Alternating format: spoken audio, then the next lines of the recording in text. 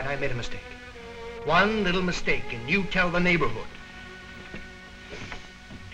And you tell the world by radio.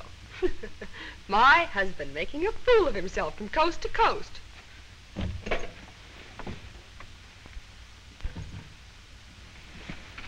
Margaret, I shouldn't have to explain all this to you again, but I will. I won't lose my temper because I want you to understand. It was just one of those things. It could have happened to anyone. Now, at 5 o'clock this afternoon, I closed my desk and started home to you. I came down the elevator and out in front of the... I stopped to buy a paper, just as I always do. Then, just as I was starting for the 512, I saw the crowd of people. I thought perhaps there'd been an accident. Maybe I could help. So I did just what any good American citizen would do. I went over and joined the crowd.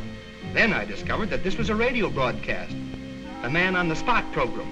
So I turned right around and started for the station. Of course, in a crowd like that, it takes a little time to fight your way out, but I tried because I didn't want to be late for dinner. Well, just about that time, somebody grabbed my arm. Next thing I knew, he was saying, "I've another contestant for you, Clark." Well, what could I do? I didn't want to be rude.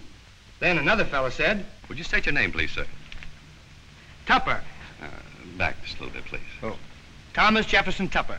Thank you, Mr. Tupper. And your occupation, sir? District agent for the Titan Tractor.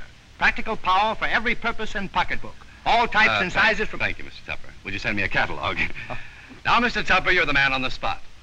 Of course, we all know that women are the final authorities on homemaking, but could you name me 4 essential tools of housekeeping developed by men? 4 tools of housekeeping? Like the telephone? I'll accept that. Surely the telephone is a vital housekeeping help. Not the way some women use it. Oh, yes. Now, Mr. Tupper, 3 more, if you please.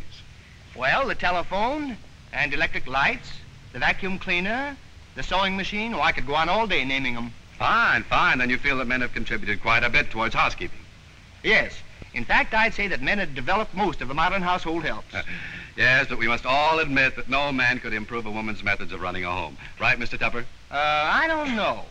I've always suspected that if women ran their homes with business efficiency, they'd do a better job and with less effort. Yes. Thank you very much, Mr. Tupper. Now, here's one essential of a happy home that is sure Matter to... of fact, I'd welcome an opportunity to prove that any successful businessman could take over the running of his home and reform it along business principles. I've been waiting for that.